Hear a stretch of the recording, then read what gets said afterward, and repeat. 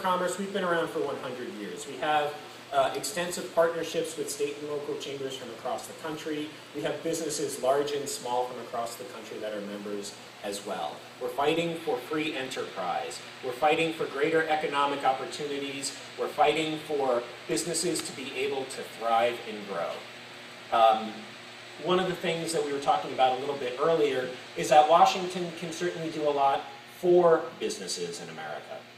But as we've seen, Washington can do a lot to businesses in America. And that's why I'm very, very glad today to talk about our endorsement of Congressman Gibson, who's one of the leaders in the fight to deal with what Washington is trying to do to the American business community. We've seen it with taxes, we've seen it with regulation, we've seen it with greater restrictions.